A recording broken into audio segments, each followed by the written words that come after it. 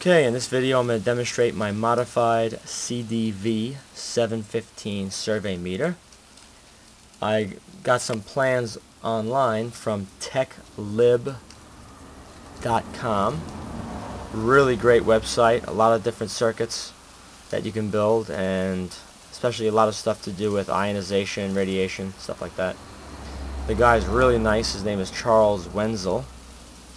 I had a couple of issues and I emailed him, and he was very kind to help me out and get this thing sorted out. If you buy these meters as is on eBay, they're pretty worthless to the average person because they don't detect alpha, they don't detect beta, and they're designed to detect only extreme levels of gamma radiation. So what I did is I pretty much gutted the whole unit and built a new circuit inside, one that charges the housing to about 50 volts, and then there's an ionization circuit for detecting the alpha, beta, and gamma radiation. And I have it on a pretty sensitive level right now. I have it on the 0.1, and right here is a piece of americium. I'm just going to take it over here like this. I'm about an inch away.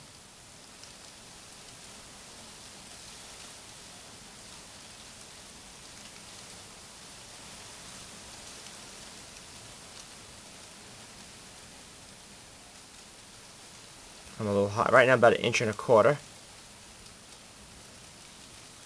That's on the 1, and I'm going to put it on the 10 scale. Let me just zero it a little bit. There's a provision for zeroing it. You gotta be very careful. You want to go just to the left.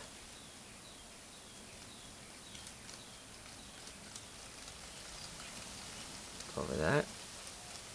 Now you gotta get a little closer because now you're on the 10 scale. I'm about ½ inch away.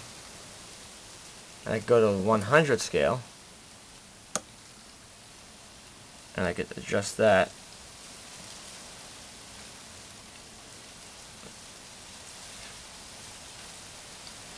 Pretty easy to zero it on the 1 and the 100 and the 10. Not so easy on the 1 and the 0.1. So now I gotta get right on top of it. Right there. I'm right on top of it.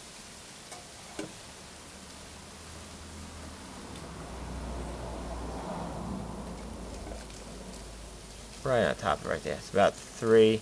Now according to him, you're converting this from Röntgens to milliröntgens. And so this right here would be MR, not RHR.